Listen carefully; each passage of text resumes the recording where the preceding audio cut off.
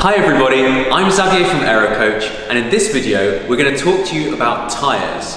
We're going to explain the difference between the 3 different types of tyre that you can get and the benefits and drawbacks of each of those, and also which ones are faster and which ones are going to slow you down.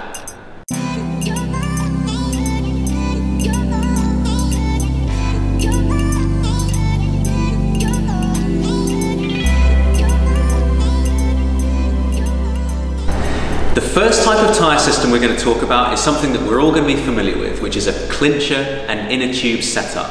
So a clincher tyre is mounted on a hooked rim where you place an inner tube like this inside, and your choice of tyre as well as your choice of inner tube is going to have an influence on the speed that you go out on the road.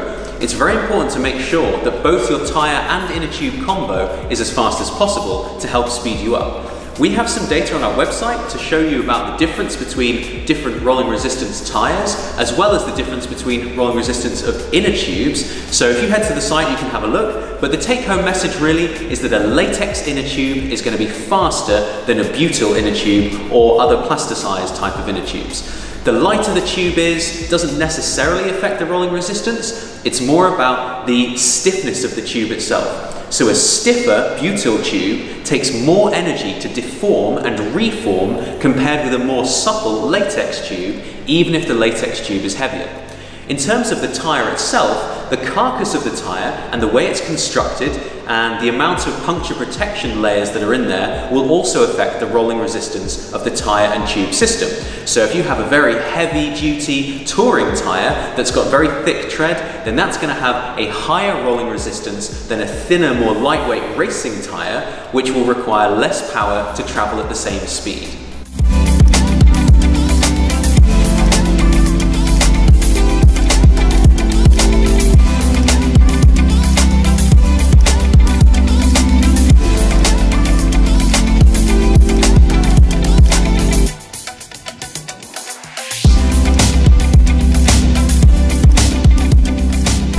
The second type of tyre system are tubular tyres.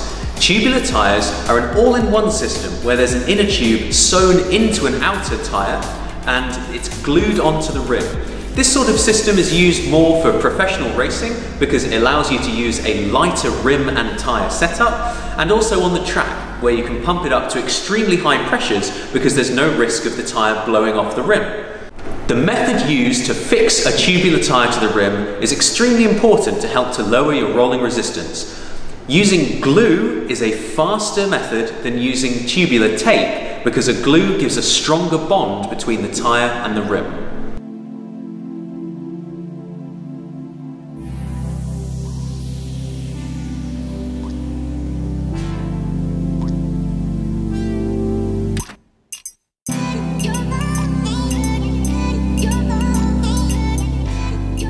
The third type of tyre system is something that's been used in mountain bike for a number of years, and that's a tubeless system. So tubeless is much like clincher in that you mount it on a hooked rim, but instead of using an inner tube, you put a valve on the rim and then you lock it with a nut to seal it, and you put sealant inside. Now, this system is quite useful for punctures because if you get a small puncture through the tread, then the sealant will rush to that area because of the pressure in the tyre and it will solidify and seal it. Unlike an inner tube where if you get a puncture, then it's game over and you'll need to replace it with a new tube.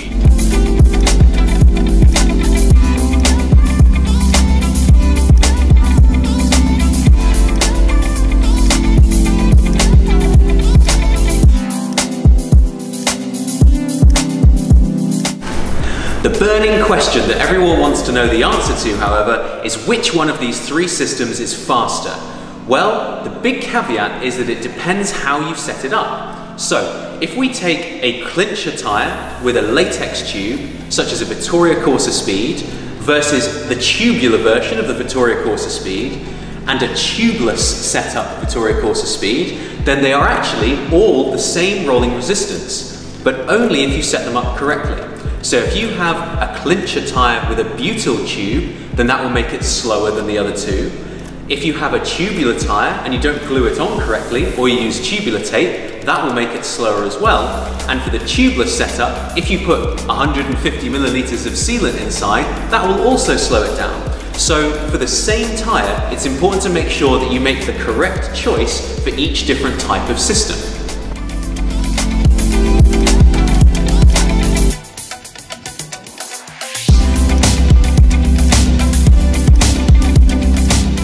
Once you've selected your preferred tyre system, the next thing you need to think about in order to speed yourself up out on the road is your tyre pressure. Now, modern tyres, with the construction techniques that they use and the materials used in the tyres, can allow for lower pressures than in previous years. We have on our website a handy little tyre pressure calculator where you can input the width of your tyre and also your rider weight, and it will calculate a personal tyre pressure for you that will result in the lowest rolling resistance. It's very important to understand that when you're choosing the tyre pressure for your tyre, if you put in too much pressure, there is more of a penalty in terms of rolling resistance than if you put in too little pressure.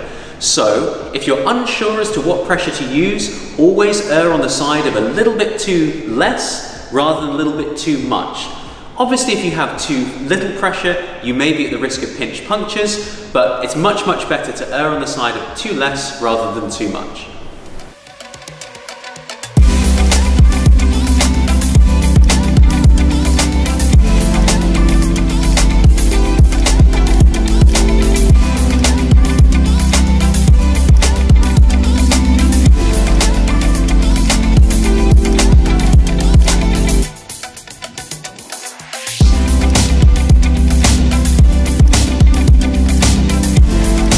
I hope you've enjoyed this video, and for more data on rolling resistance of different tyres, as well as the rolling resistance of different inner tubes, then head to our website where we have all this information available.